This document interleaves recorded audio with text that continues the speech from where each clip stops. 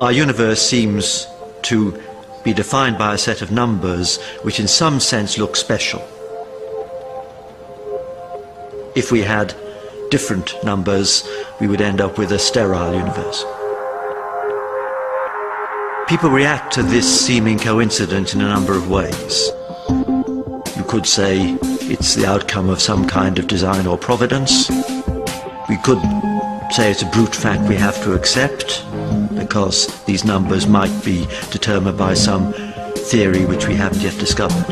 For a while it was possible to believe that the laws of nature were not so precisely set as to require the hand of a creator. But then a completely new fundamental property of the universe was discovered. An anti-gravity force present in space itself.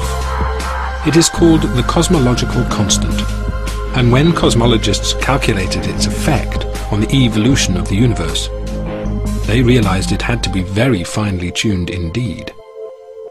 The fine-tunings, how fine-tuned are they? Most of them are 1% sort of things. In other words, if a thing is 1% different, everything is bad. And a physicist could say, maybe those are just luck. On the other hand, this cosmological constant is tuned to 1 part and 10 to the 120 decimal places. Nobody thinks that's accidental. That is not a reasonable idea, that something is tuned to 120 decimal places just by accident. That's the most extreme example of fine-tuning. No force in the history of cosmology has ever been discovered to be that finely tuned. The cosmological constant needs to be set to 1 part in a trillion, trillion, trillion, trillion, trillion, trillion, trillion, trillion, trillion, trillion. Otherwise the universe would be so drastically different that it would be impossible for us to evolve. That the cosmological constant arrived at such a tiny value by chance seemed to be out of the question, but the alternative explanation was also impossible to contemplate. Physicists did not want to accept the idea that the laws of nature might be controlled by well, the benevolence of nature. There should be no reason why the luck should just have it that we can exist. It's too much, it's a stretch, it's much too far to stretch.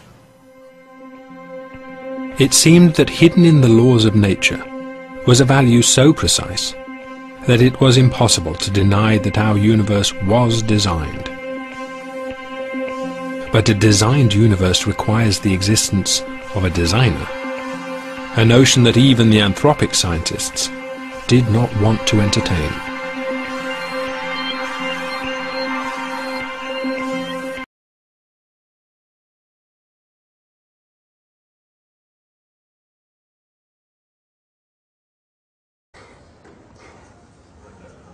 If the constants of the universe are indeed fine-tuned, how do we explain it? How do we explain the appearance that the universe is tuned to bring us into existence? Well, theists say God did it. God twiddled the knobs and tuned the physical constants to have exactly the right values. That, of course, is no explanation at all, because it leaves unexplained the tuner. It's just pushing the problem back 1 step. So we can instantly discount explanation number 1.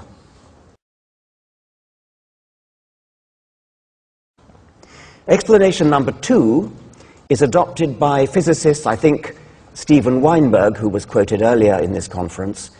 Steven Weinberg, Nobel Prize-winning physicist from Texas, I think his view is that we don't yet understand enough physics, and when we do, when we have the longed-for theory of everything, the TOE, we will then realize that these knobs are not for tuning.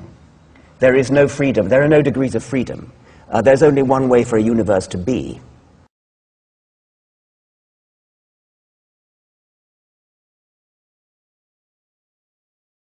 Having accepted the word of physicists that there is an element of fine-tuning, and I've tried to lay out three possible explanations. One would be God, which, as I've said, isn't an explanation at all. One would be the multiverse, and then anthropically, with hindsight, saying we have to be sitting in one of the universes that could give us. But the third one, which I've attributed to you, possibly wrongly, would be what I call the macho physicists, who say, well, it's just that we don't understand why these things are the way they are. One day we will, when we have a theory of everything, it will be understood. But it sounds from our conversation as though that I misrepresented you there.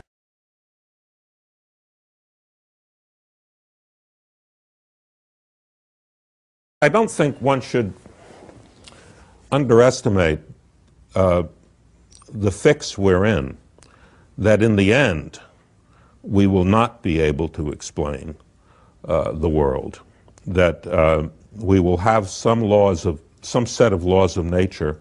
We will not be able to derive them on the grounds simply of mathematical consistency, because we can already think of mathematically consistent laws that don't describe the world as we know it.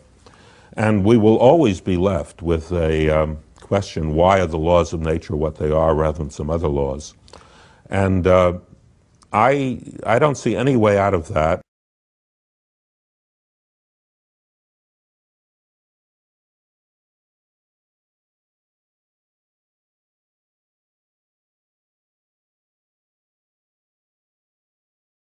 The fact that the constants of nature are suitable for life, which is clearly true, we observe.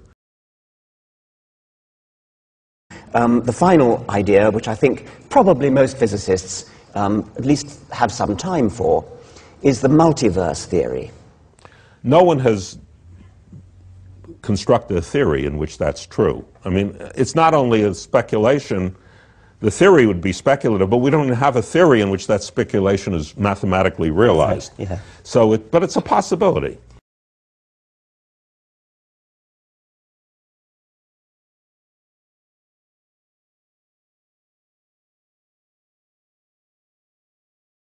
And the fact that the cancellation is so precise means that the number of universes in the multiverse you need to postulate in order to anthropically be comfortable with it is very, very large. And it must be at least 10 to the 56, or in fact, exactly, if you think you have some idea about fluctuations at even shorter distances, I think you would say at least 10 to the 120.